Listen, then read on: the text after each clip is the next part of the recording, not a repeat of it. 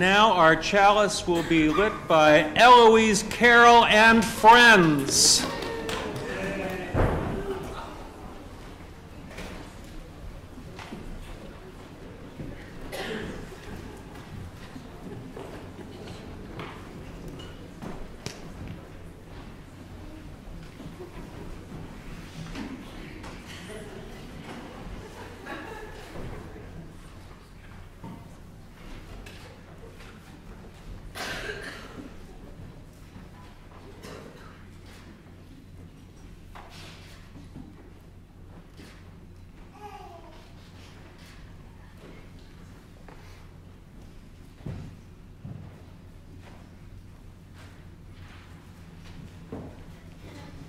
Give it up for Eloise Carroll and friends.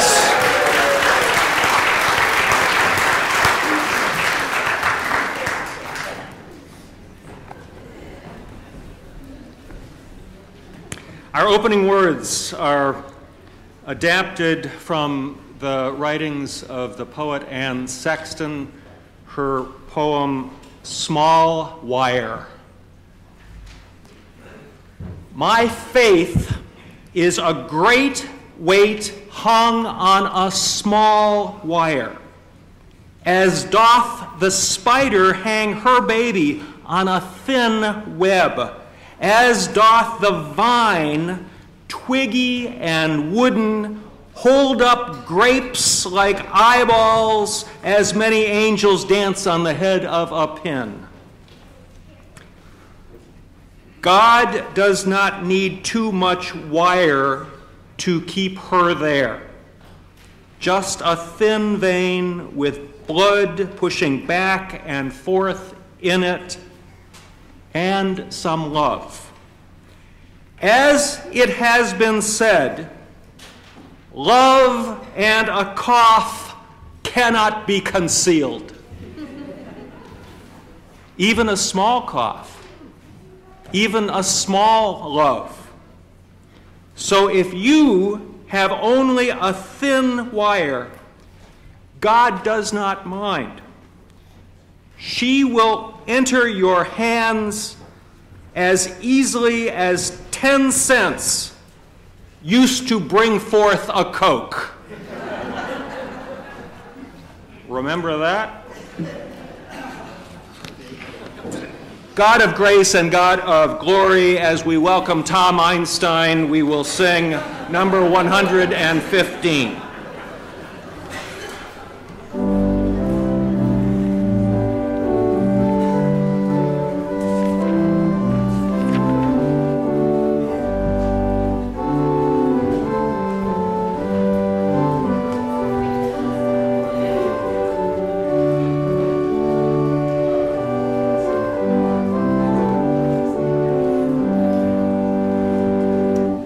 God of grace and God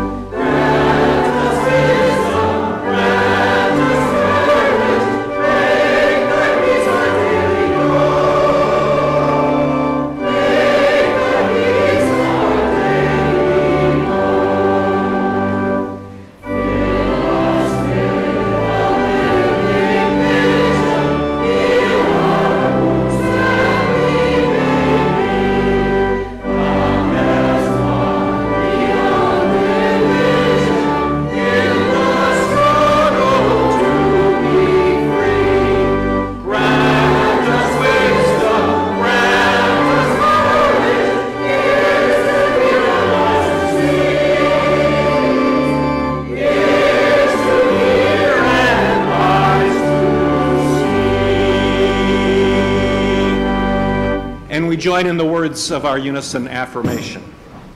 Love is the spirit of this church, and service is its law. This is our great covenant to dwell together in peace, to seek the truth in love, and to help one another. El amor es el espíritu de esta iglesia y el servicio es su ley. Este es nuestro gran pacto, vivir juntos en paz, buscar la verdad en el amor y ayudarnos los unos a los otros. And before you sit down, turn and introduce yourself to someone you may not know.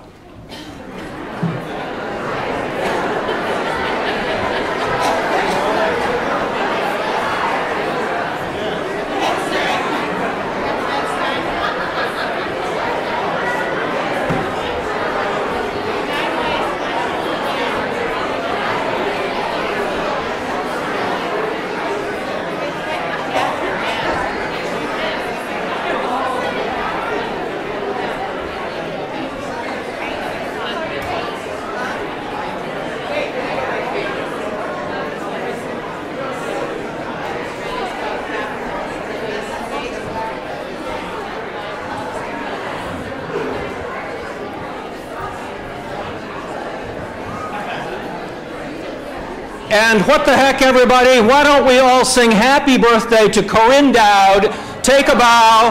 Happy birthday to you. Happy birthday to you. Happy birthday, dear Corinne. Happy birthday to you.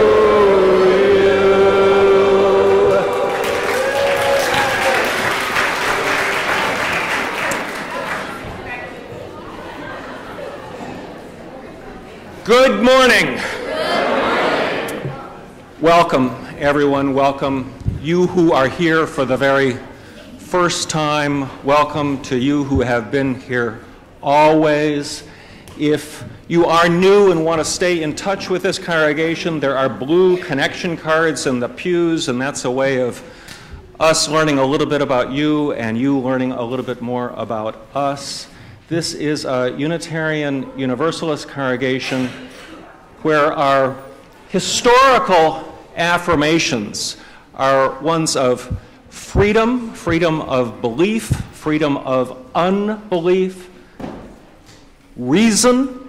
One does not need to check one's brains at the door when you come here, and tolerance, though another way of saying tolerance is a radical openness to people other than ourselves. We grow not by living in an echo chamber, but by encountering people different from ourselves. Freedom and reason and openness to others are our principal affirmations. Welcome. There are announcements in the order of service, which I urge you to pay attention to. There is a congregational meeting following this service at what time? 11:45, is that correct? 12 o'clock. At 12 o'clock noon, there will be a congregational meeting, and that is for the purpose of authorizing the funding of solar panels for this old meeting house. And I also want you to know that this week we are turning in our membership numbers to the Unitarian Universalist Association.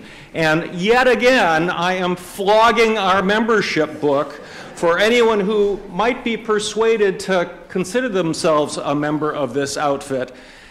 You know, this isn't like, who was it who used to say, I wouldn't join an organization that would have the likes of me to be its members. Who said that?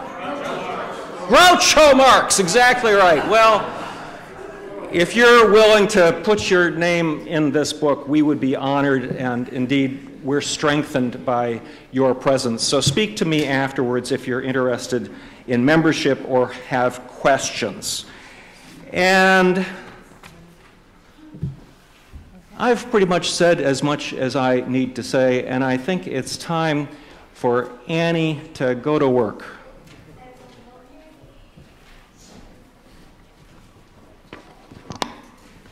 Good morning. Well, this morning I have a challenge. And since this is a time for all ages, this is a challenge open to anyone of any age. I have a basket and some small objects that one could toss. And I want to see, can anyone stand down here and toss an object into the basket? If you can, I have some prizes. Don't get too excited. They're pretty like low-key prizes, but get a little excited. Get a little bit excited. Yeah, come on up. All right, see if you can do it. Oh, it's hard. All right, give it a try. Give it a try. Oh, good try, good try, good try. Try again. Oh man, it's hard. Can somebody else try? You try, you try. Man, this is pretty hard. This is a pretty hard task. I think it might be really hard to win the prize if you have to actually get the object in the basket. So I have another thought. What if all you have to do is try to get it in the basket to win a prize? I'm gonna see how that goes. You wanna try? That was very good, you tried. Here, take a prize. There's dogs and dinosaurs. Yeah, you got dogs. That's awesome. All right, how about you give it a try? You tried. Go for it. All right, I'm going to let people who want to keep trying and taking prizes continue to do that. You have to try and get your prize. Great. And can I get a redistributor of thrown objects? Thank you, Brad. Great. What happened to the heart? Did we lose our heart already? That's a bad thing to lose at church. It's bad when you lose your heart. Anybody have the red heart? All right. So I have a question. Does anybody know what this game has to do with grace? Well, here's what I think. When the only people who can get the prize are the ones who can actually do the thing and succeed at the task, that can be really, really tricky. Now, that's how some things work, of course. That's how, like, winning a sports competition works. And for games like this, it's fine for it to work that way if you're at a carnival or whatever. But if the task is something a lot bigger than an activity, if the task is like trying to be a good person, then it has to work a little differently. It's really, really hard to live up to our values all the time. It's really hard. It's about as hard as getting one of these objects into one of these baskets, I would say. And the wonderful thing, the very, very good news of Unitarian Universalism is that we are loved as we are as long as we try. As long as we're trying to live up to our values, we still get a prize, and the prize is being beloved. And that's a beautiful prize, much more exciting than temporary tattoos. Somebody did it! Dylan, you have earned your belovedness while all the rest of us just must exist by grace. So sometimes you succeed, right? But good thing there's grace, because a lot of people did not succeed. I think it's a really, really important thing about our faith, that we do not have to be perfect and that we are loved all the time.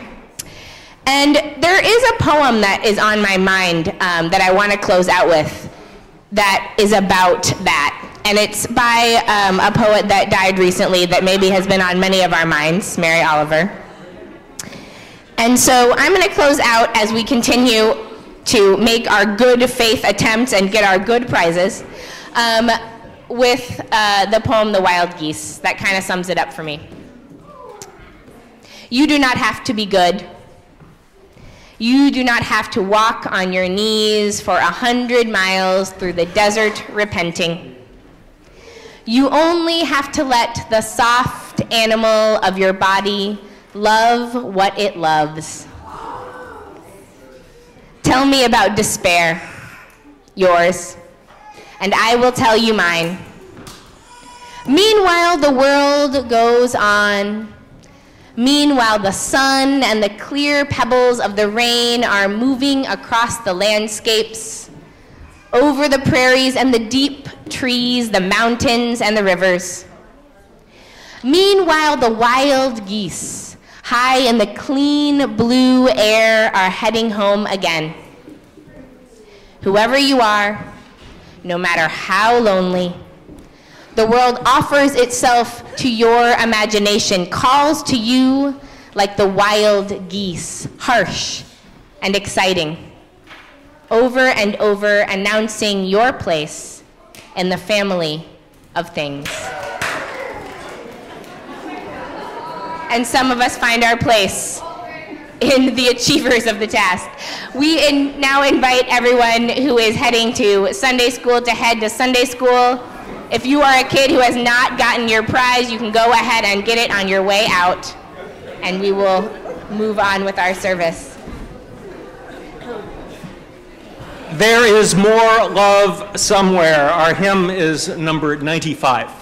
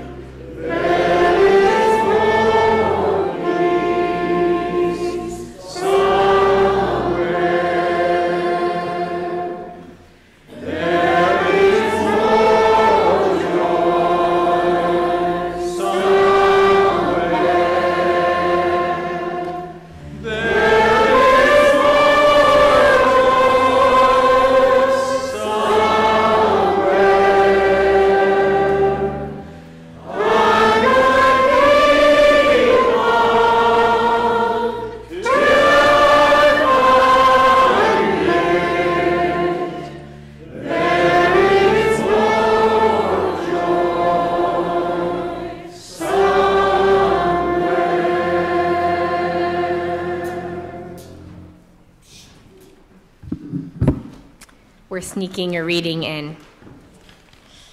This is a reading on grace by Frederick Buechner.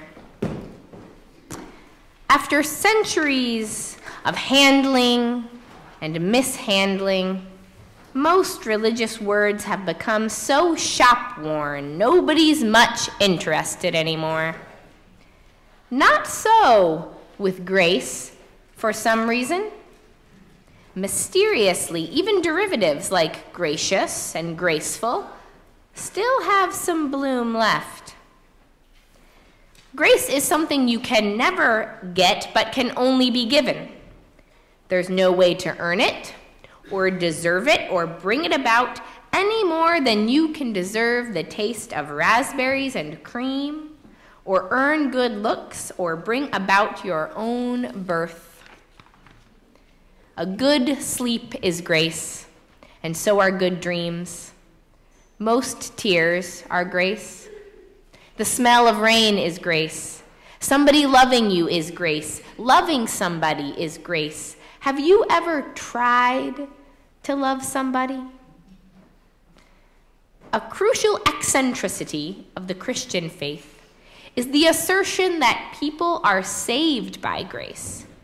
There's nothing you have to do. There's nothing you have to do.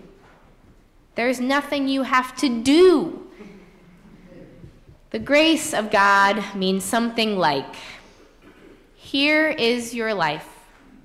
You might never have been, but you are, because the party wouldn't have been complete without you. Here is the world. Beautiful and terrible things will happen. Don't be afraid. I am with you, and nothing can ever separate us. It's for you I created the universe. I love you. There's only one catch. Like any other gift, the gift of grace can be yours only if you'll reach out and take it. Maybe being able to reach out and take it is a gift too.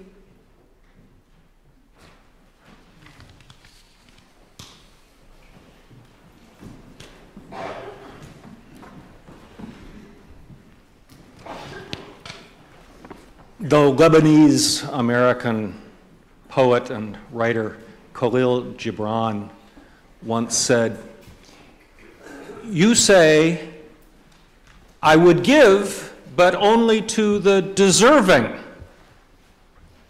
The trees in your orchard and the sheep in your flock say no. They give so that they may live. We give so that we may live. Freely we have received. Freely give for the good works of this congregation within and far, far beyond these walls. Our offering will gratefully be received."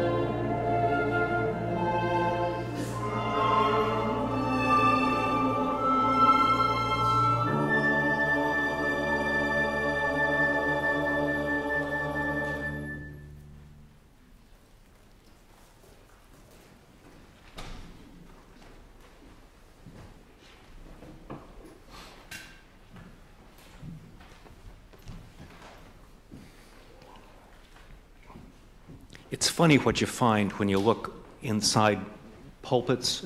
Do you ever go to another church and look in a pulpit and see what stuff may happen to be in there? Here is the trigger from a handgun. On Bedford Day, we had a blacksmith come, and we had that blacksmith beat guns into garden tools. And this is one piece of debris.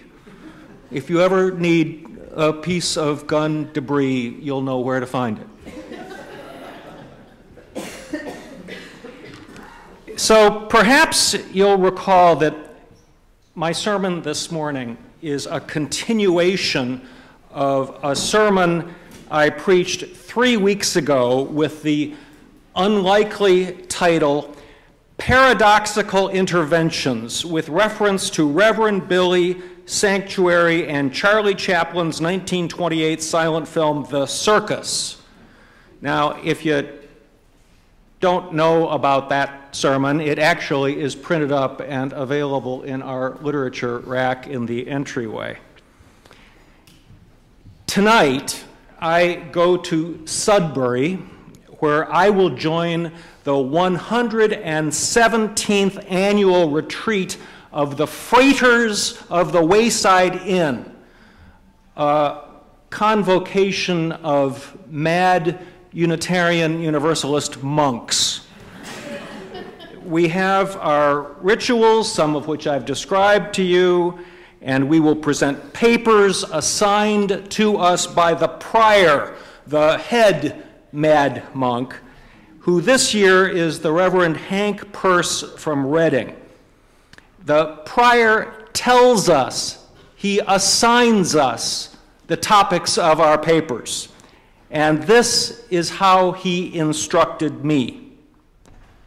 I would like you to write about Reverend Billy's idea of sanctuary and sharing sanctuary as a church, then expanding it to the whole world a la universal sanctuary.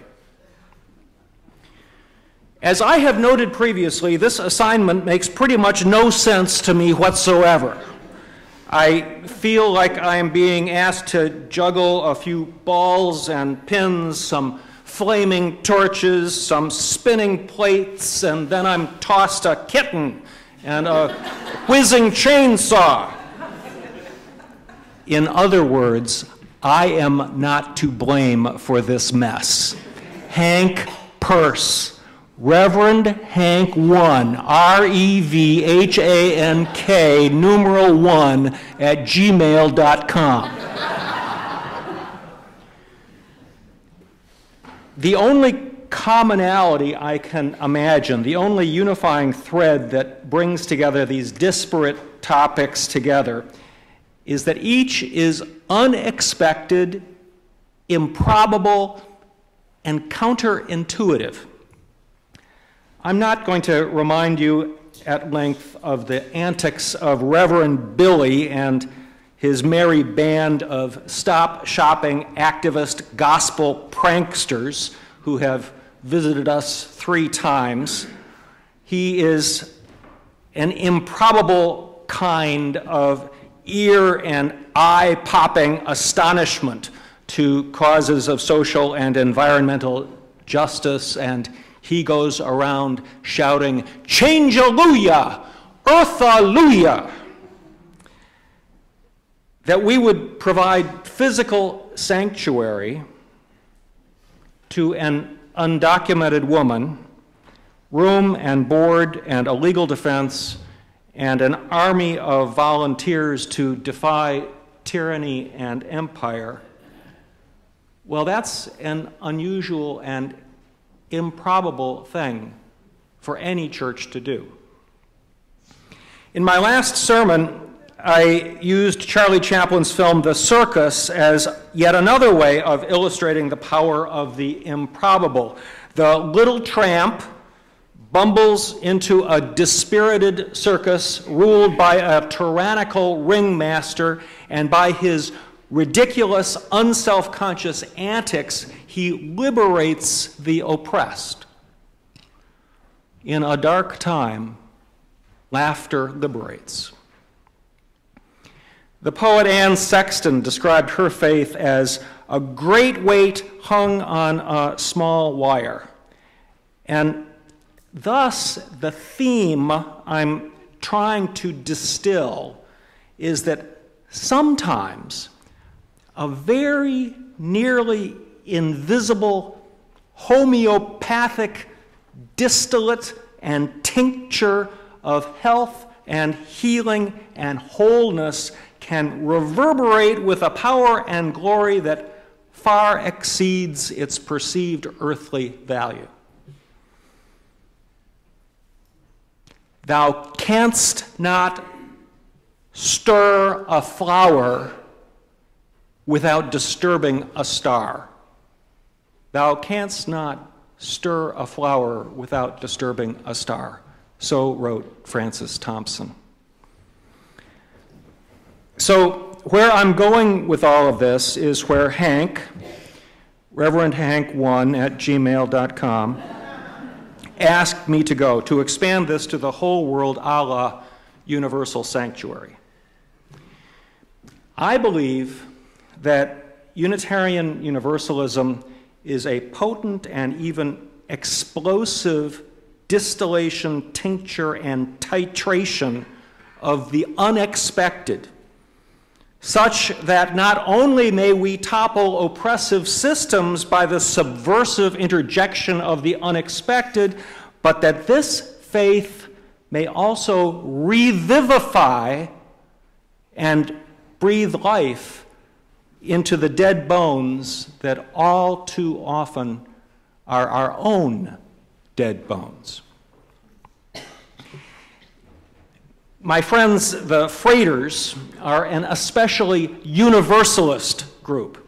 And the common thread I'm trying to find, the thin wire upon which we may hang the great weight of faith, is, I think, more allied with universalism than with Unitarianism.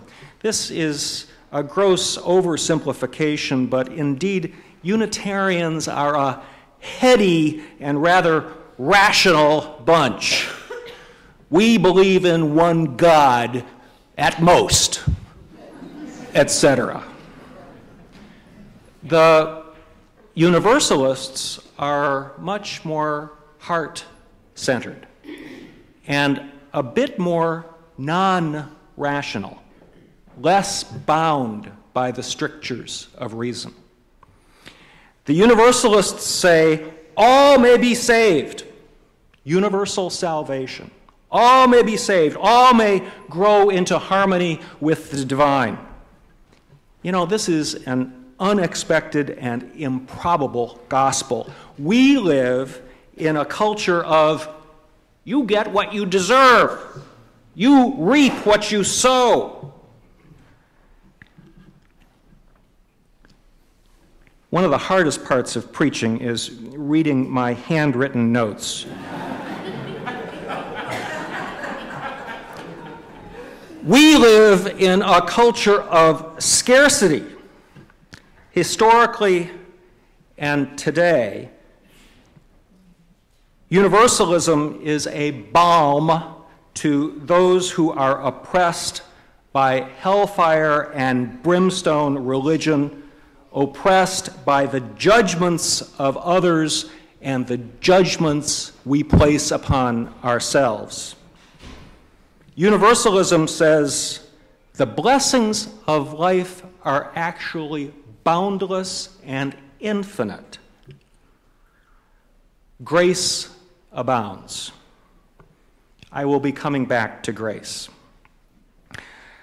Somewhere I found an old 19th century evangelical Christian tract that denounces universalism. It's called Reasons for Not Embracing the Doctrine of Universal Salvation. The greater part of the community who are believers in divine revelation and persons of industrious and virtuous habits, though not professedly pious, will reject the doctrine and avoid the preaching that attempts to propagate it. But if there are in the community any deists who have opposed Christianity until their opposition has become unpopular, these, when the trumpet of universalism is blown, will be among the first professed converts to the faith. That being screened from odium by the name of Christian, they may still aim their poisoned shafts against the cause of evangelical truth. This tract goes on. The profane swearers in a town or city, together with those who are accustomed to neglect public worship. I see some of those people right here now. They who violate the Sabbath by business or amusements will become diligent in their attendance upon the worship which is conducted by preachers of universal salvation. If there are any persons in the community who are unfaithful in the conjugal relation, and who are accustomed to drink stolen waters as sweeter than their own, these are usually much pleased to hear that there is no hell, and that adulterers shall inherit the kingdom of God. I have noticed also that intemperate persons are generally very ready to attend when the doctrine of universal salvation is preached near them, and hear with much satisfaction that the path of the drunkard leads as directly to heaven as the path of the just. Another portion of the audience of a universalist preacher is commonly made up of young men and boys of loose habits. Those whose feet, according to the Bible, go down to death and whose steps take hold on hell, delight to hear it proved that the Bible lies and that fornicators shall inherit the kingdom of God. Those persons who have been awakened to a sense of their guilt and danger and have as often relapsed into a stupid or irreligious state, and who are always annoyed and irritated by the doctrines of grace, are much inclined to seek rest under the preaching of universalists, and there get their consciences quieted by hearing that there is no day of judgment and no punishment for the wicked. Well, all you deists, you bearers of unpopular opinions, you profane swearers, you who neglect public worship, you who are unfaithful, adulterous, intemperate, ye of loose habits and fornicators, you who sometimes live with a sense of guilt and danger and stupidity, the irreligious, the annoyed and irritated. That covers about all of you, doesn't it?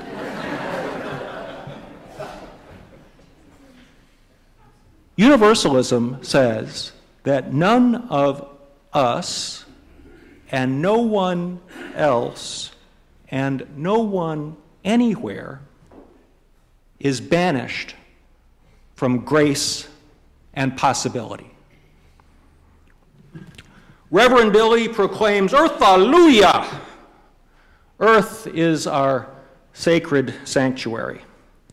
Those who rise in defense of the scorned and undocumented, those who keep faith with the fallen, these are all acts of mercy and grace. Now, it probably won't surprise any of you to know that I tend not to rely on a whole lot of theological language. My religion is pretty darn this worldly. What I know of revelation is revealed in the here and now and in the ordinary.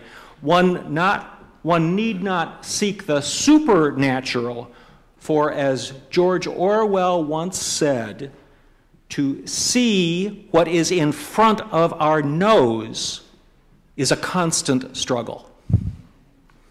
And so it may come to you as a surprise, and indeed it comes to me as a surprise, that the common thread, the thin wire that I am looking for that connects not only Reverend Billy and Sanctuary and Charlie Chaplin and Universalism is a theological word, and that is the word grace. I don't talk much about grace, but I know it to be real. So here goes. The essence of grace, as indeed Annie explained, is that it is unexpected and improbable. Grace seems to go against every human instinct. We are naturally drawn to cause and effect, to covenants, to karma, to reaping what we sow, to getting what we deserve, to earning what we receive. Grace is different. Grace is an unmerited favor given alike to the deserving and the undeserving. It was my mentor in ministry, Gordon McKeeman, also a freighter, by the way, who was fond of quoting Khalil Gibran as I did. You say I would give, but only to the deserving. The trees in your orchard say not so, nor the flocks in your pasture. They give that they may live. Grace is hard to understand because it is not entirely rational.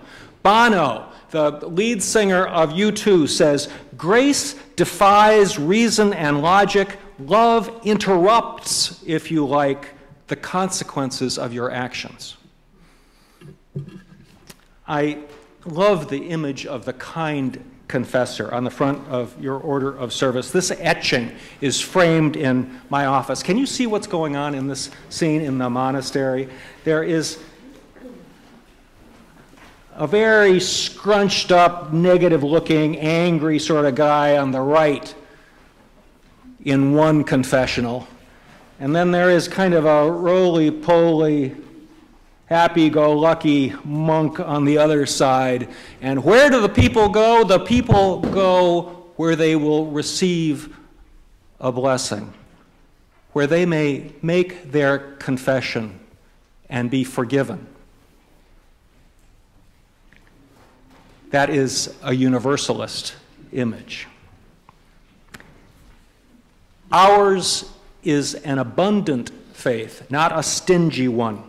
Grace and blessing and forgiveness are available to all of us if we are willing to receive it. Saints and sinners. You know, there's a great church in Colorado that is called the House for All Saints and Sinners. HFASS. It is one grace-filled, half-assed church.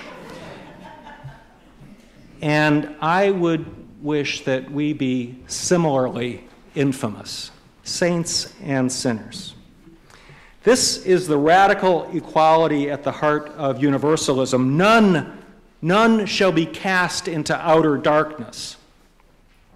A writer named Peter Wenner has said, "If you find yourself in the company of people whose hearts have been captured by grace, count yourselves lucky.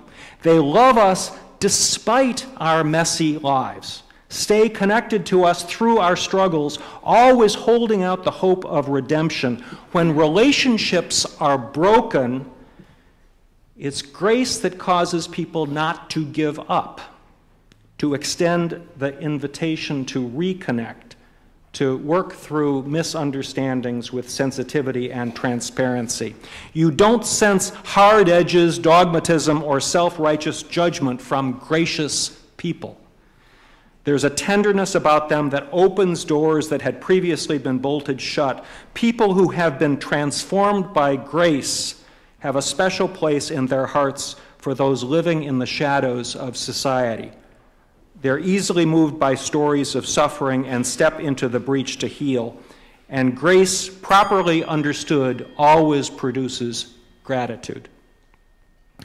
Of course, the idea of grace can be misused by those who do not want to be held accountable for their actions.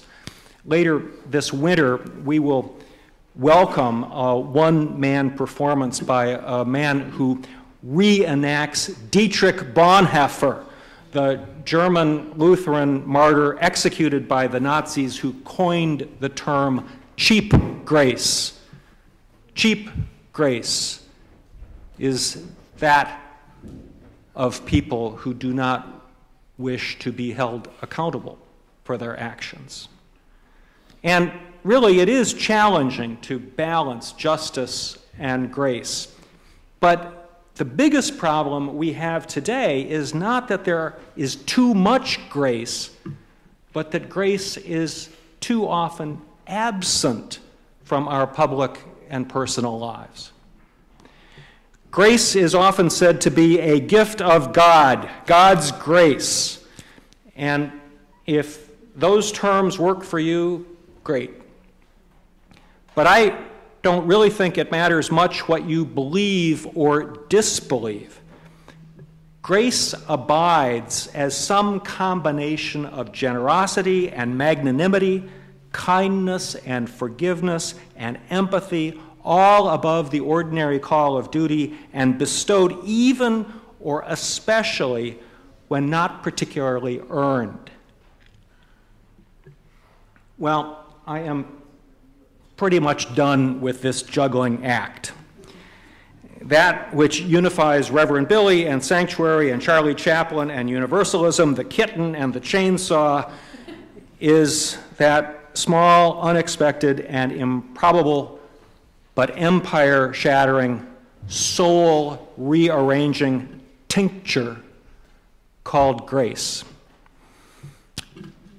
My mentor, Frater McKeeman, used to say two other things. Approvingly, he periodically quoted Emerson, who would appeal to his parishioners saying, "There are sermons foolishly spoken that may be wisely heard." I appeal to your wise hearing. Reverend Hank 1 at gmail.com. And McKeeman further said words that we may imagine being spoken by the kind confessor. Blessings, manifold, diverse, and plentiful. Blessings, manifold, diverse, and plentiful. Call and response. Blessings. Manifold. Diverse. Plentiful. Put it together. Blessings, manifold, diverse, and plentiful. Oh, so plentiful. Amen. Saints and sinners, let's sing. You can't preach this sermon without singing Amazing Grace. And there's some nonsense in our hymnal about whether you should say the word wretch or say the word soul. Believe me, we're all wretches. I mean, we're wretches. Just give it up. 205, Amazing Grace.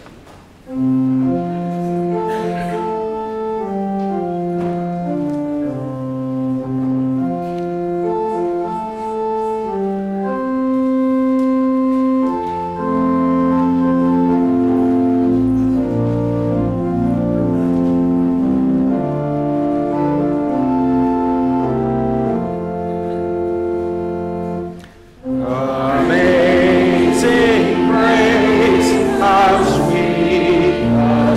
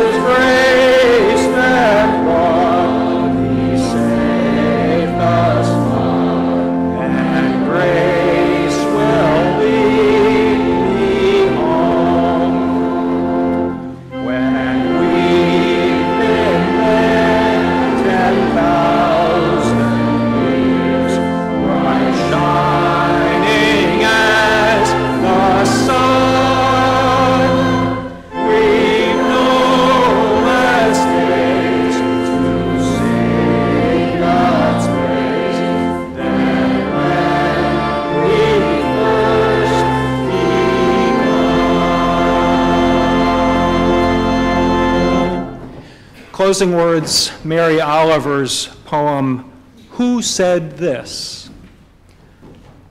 Something whispered something that was not even a word. It was more like a silence that was understandable. I was standing at the edge of the pond. Nothing living, what we call living, was in sight. And yet, the voice entered me, my body life, with so much happiness, and there was nothing there but the water, the sky, the grass. Amen.